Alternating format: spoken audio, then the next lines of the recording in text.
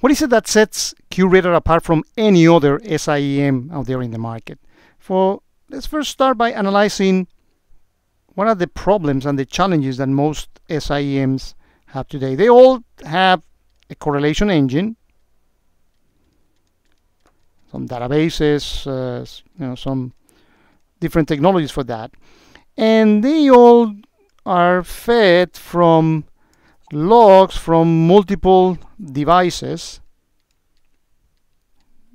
databases, operating systems, networking equipment, but logs nevertheless, and they produce, after correlating all that data, what some of them call incidents. Some call them cases. We prefer to call them offenses. And what's the problem with all that? Well, there are at least three types of problems. Number one, it takes forever. People get SIM fatigue. You need to configure all the system and tell them what all the servers are, and you need to keep those up to date and incorporate new sources of logs. So you typically have to maintain an army of people, small army of people, which costs a lot of money these days, to keep your SIEM up to date. So people restrict the usage of the SIEM to those things that, for example, are required for SOX or PCI and nothing more than that. The other problem with most of those systems is that you get way too many false positives. So what happened with that is that people don't listen to it anymore. I mean, if you give me 5, 10 things to do in a day, I can deal with those. But if you give me 100, 150, I just become I'm no longer sensitive to all those things anymore. The third problem, which is actually very big, is that they miss a lot of important things.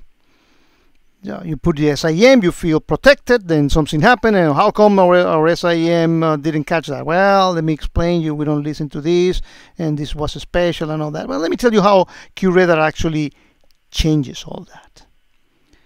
What QRadar does, it incorporates information that we call flows.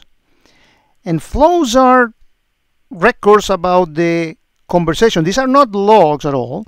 These are records about the conversation that is actually happening between routers, switches, etc. For example, Cisco called those enflows. This IP address is talking to that IP address over this port, the nature of that information. Juniper calls those JFlows. But these are basically layer 4, networking data about what's happening out there. We also incorporate another important piece that we call QFlow, which is actually very nice because it goes all the way to layer 7. It goes to the application.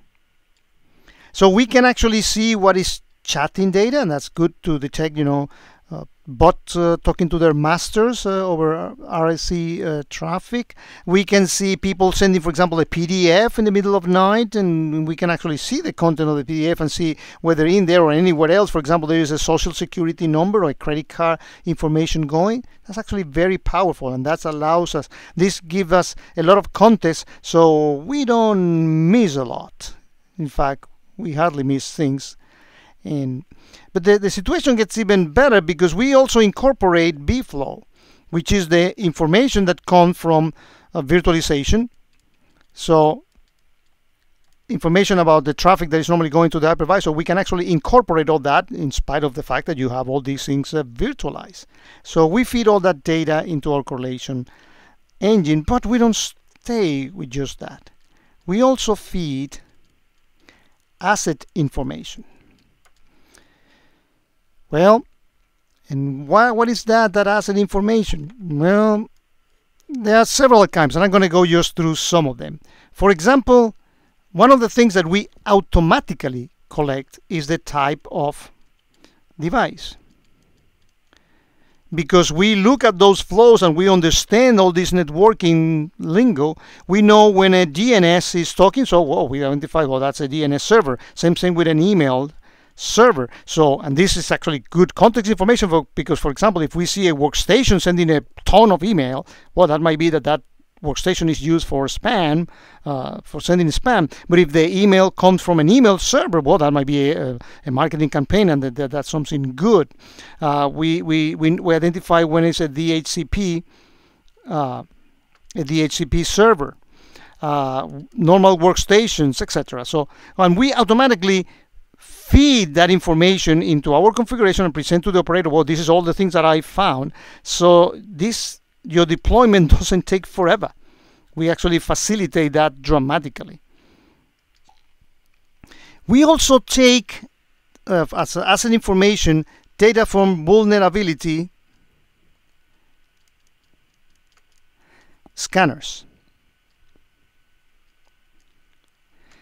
And so that's the active way of really, we take feed from, let's say, an ASUS or any other vulnerability scanner, and we know that a particular device is vulnerable to a particular attack. And we also see dynamically things like, for example, a buffer. This is just an example, buffer overflow attempt. And for example, if we know that there's a buffer overflow going on, and we know also that particular device is vulnerable to those buffer overflow, that increases what we call the magnitude of these events, and really highlights that as an important offense. We also take information from other sources like MAC addresses, from the DHCP logs. Very important, we also, because we see when people are logging into systems here and there, we take user information. We know that a particular user is at that particular IP at that particular time of the incident. So that's actually very useful. It's one thing to say IP whatever, and you can say, well, this particular user is actually experiencing this particular behavior. And we do that because Q1 specializes in an area which is network behavior anomaly detection. And we excel out of that, besides collecting the logs. And we can make sense out of all these. In fact, the more the merrier. So, and because we can automate the process of detecting what's in there, and we do it dynamically, we really facilitate the deployment, and you don't need to have that army of people to actually maintain the system. Because we put also context information around all these, we eliminate very many of the false positives. In fact, we filter information, and typically we give you a handful of incidents for you to actually deal with. Those are offenses that you actually need to take care of. And because we collect information from so many sources, we don't miss a thing.